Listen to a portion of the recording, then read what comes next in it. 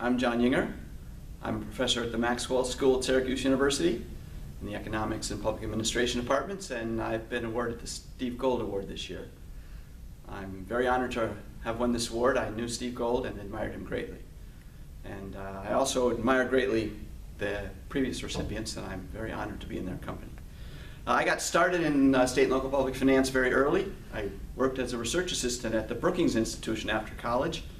And my boss, Joe Peckman, asked me to write a report on the finances of the Washington, D.C. compared to city counties like New York City and San Francisco.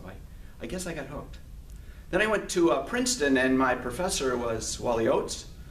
And Wally Oates taught me three big ideas. He taught me about capitalization of taxes and services into house values. He taught me about the importance of considering the environment when you're estimating a cost function for public services. And he taught me how state aid and household income are theoretically equivalent in influencing the demand for public services.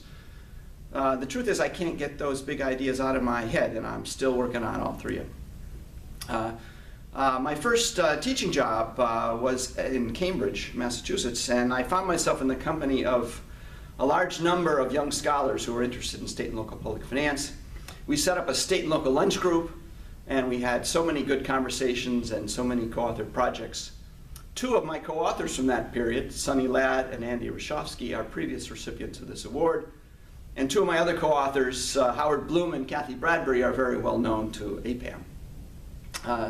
After I left Cambridge, I went to the Maxwell School at Syracuse, where I found myself in the company of many fine faculty and PhD students.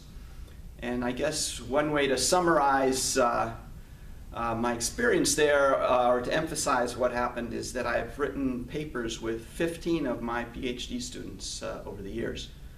They include people who are members of APPAM, like Bob Bafilko, who's now my department chair, and Pengzhu Zhang is another one, and also Feng Nguyen Huang at University of Iowa. It's been a very good place for me. As some of you know, my most productive collaboration was with Bill Duncombe, who passed away in 2013. So he and I wrote 24 papers together, and I just wish he were here to share the award with me. So thank you very much, APPAM, for giving me this award. And state and local public finance is still got a lot of good questions. If you haven't already, check it out.